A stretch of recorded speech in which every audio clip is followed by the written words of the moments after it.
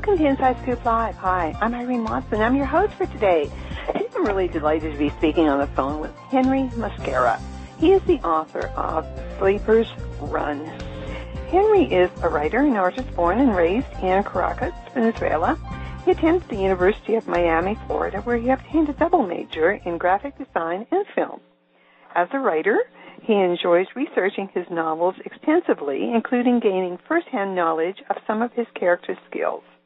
He currently resides in Los Angeles with his wife, dog, and cat. Sleepers Run is his first novel. And as I've mentioned, Henry did a lot of research when writing his book, and most of it was hands-on, and that's what we're going to be talking about today. He did things like urban survival training, he took flying lessons, and he took weapons training. And so stay tuned because he's going to be telling us a lot about things that he experienced. Hi, Henry. Hi.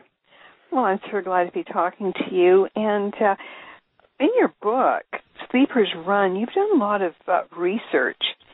So I want to talk a little bit about some of the research that you have done, and particularly urban survival training. Yeah, that was actually very interesting. I think you can divide the research in two. The one that was purely academic, and I was sitting down and reading a bunch of books and trying to assimilate as much as I could. And then there was the active research in which I, for whatever reason, I just wanted to experience some of the things a character would in real life to understand either, well, actually both, the mechanics and the psychology that takes to do some of the things that these people do. Well, tell me what you did. Well, the one that you mentioned, urban survival, I think was one of the most interesting ones because it's so, far away from what I, at least, have experienced in my life that I think that's the one that fascinates people the most. Yeah, and so I want you to tell me what was some of the training that you did? Very interesting things like things from either stress management, for example, to things a little bit more esoteric of how to blend in with an urban environment, how to disappear in a crowd, how to read, a crowd, how to open locks and things of the nature. So I spent 3 days going through this class in the middle of nowhere outside Vegas in Nevada. And our final test was actually, with what we have learned, we'll spend the whole day running around the outside area of Las Vegas, and then we end up in the Strip. And we had to do this while we have a team of trackers chasing after us. So we had to use all the little tricks in order to make this happen. Oh, how interesting. And so tell me, you said blending into the crowd, and how would you do that?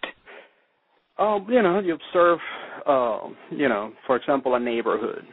Every neighborhood, every place has its own rhythm and its own makeup. So, if you go, say, to a middle-class neighborhood, there's some certain things that sort of blend in. They don't come out of place. Say, if you're driving a Mercedes in the middle of this neighborhood, you might stand out. But if you drive, a Hyundai maybe, you're not going to be. So, you start, one of the things I teach is that to actually see what's natural to that environment, and then you try to blend into that environment, the way you dress, the way you act, the way you move around. It's very different. It's an eye-opening experience because now, I'm a weekend warrior. I don't do this for a living, but right. you come out, you go out, and you start seeing things a little bit different things. Yeah, I bet you do. And what a great experience to learn all these things. And but you also did other things like flying lessons? Yeah. Yes? That was probably the most frightening one. Oh, I bet. No grounding there. Yeah, early on I knew I wanted to do something that had to do with flying.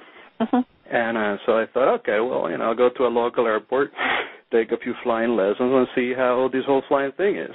And, the premise seemed simple enough and harmless enough. Then you get into this little airplane. And with only one engine?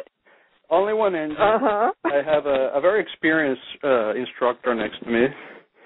And then you take off, and if you think turbulence is bad when you're in a big airplane, I mean, in a little airplane you feel everything. Yeah, yeah. It's like flying in a handbasket.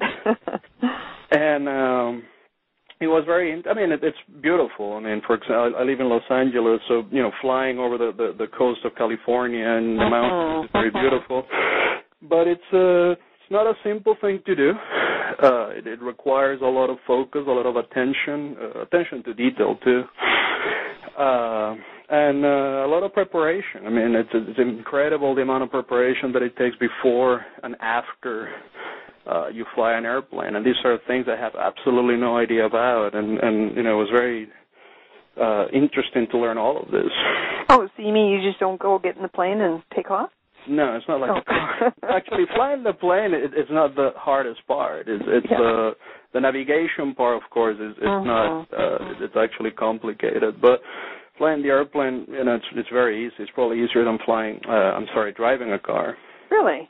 Yeah, but the mechanics of it, it's not that complicated. But everything else that you have to keep in mind, the communications with ground control and the control tower, and which are two different things I found out,